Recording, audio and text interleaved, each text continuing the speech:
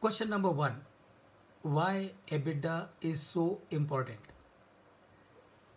Number one, EBITDA is important because what is EBITDA? EBITDA is cash operating profit. Now, what does it mean? What does it mean by cash operating profit? So, when we see our statement, we have received 1000 from the sale of our product, out of which 300 has gone out of the business on account of material cost, 100 has gone out of the manufacturing expenses, 100 has gone on account of the SG&A. So what has remained in my hand is 500.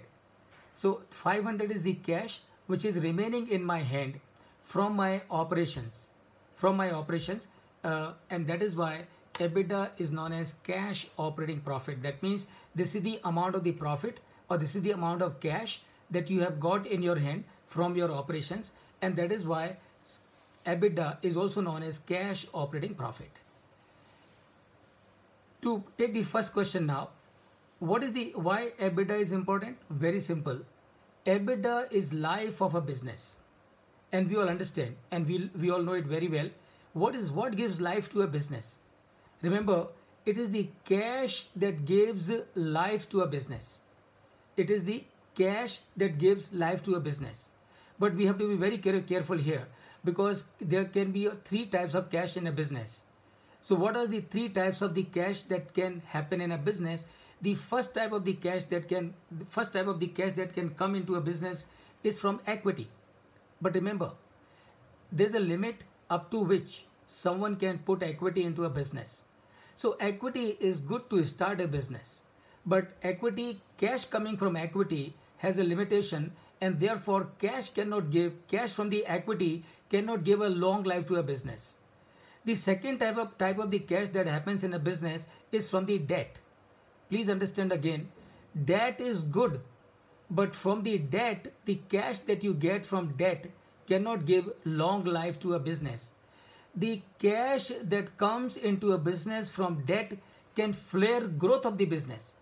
तो जो आप पैसा उधार लेते हो उससे आप business को ग्रो कर सकते हो, लेकिन उधार के पैसे से आप बिजनेस की लाइफ लंबा नहीं कर सकते. You can not prolong life of a business from the money that you borrow, and that is because somebody will borrow you only when you are making profit. If you are not making profit, nobody is going to lend you money.